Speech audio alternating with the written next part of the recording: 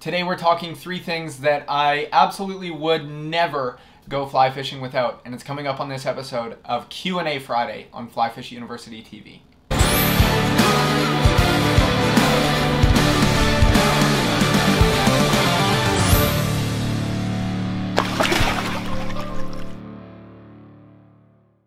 Good morning and welcome back to today's episode of Q&A Friday on Fly Fish University. My name is Jordan Ulrich. If you're here, that's a really good thing, because if you're here means that you're passionate about fly fishing, maybe you're interested in fly fishing, means that I'm doing my job right. And my intention here is just to help make fly fishing a little bit better experience for you, hopefully increasing your confidence, your competence. That is what we are all about. And today's short episode of Q&A Friday, I'm talking 3 things that I would never go fly fishing without, because I swear by them. They're pretty simple, but also, you know, they're simple, but then I really notice when I don't have them.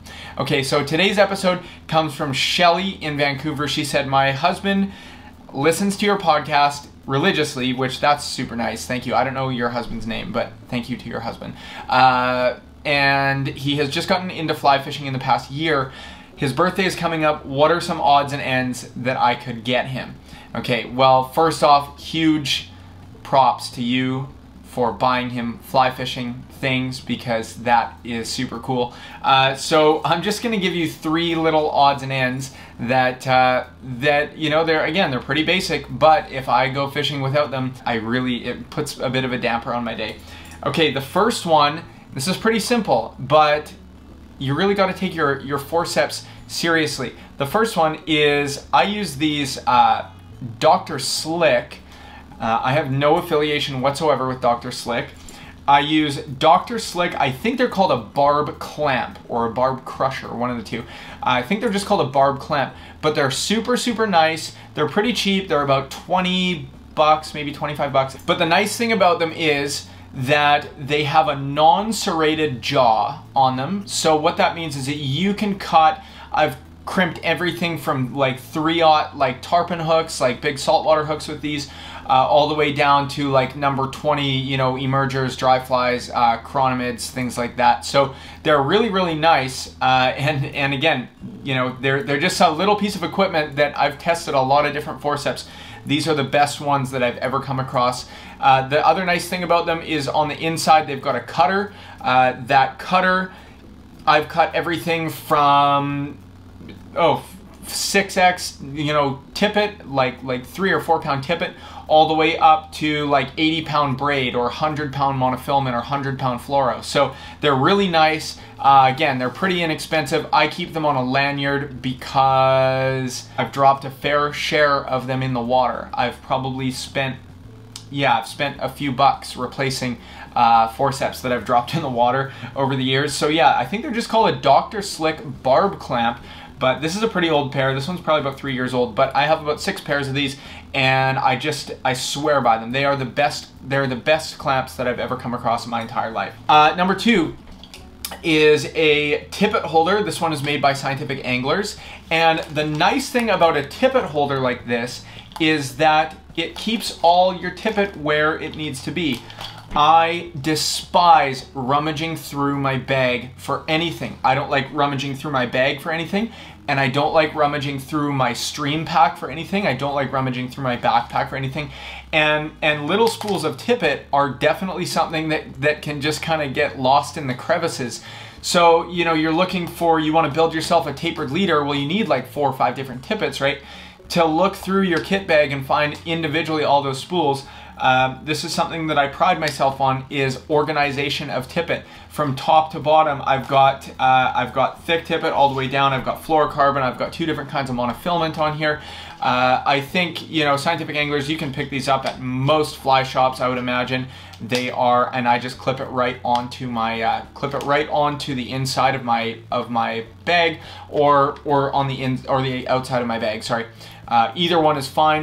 But what's really nice about it is it just separates, you know, your mono, your fluoro, 1X, 2X, 3X, 4X, 5X. I don't fish a lot thinner than 5. So I got 6 on here actually. But it's super nice because it just keeps your tippet 100% organized. I don't like losing things, and I don't like rummaging through my bag I don't like rummaging through my bag trying to find things. Now, the last thing that I would say is a fishing journal, okay? So you could use just a traditional little journal like this.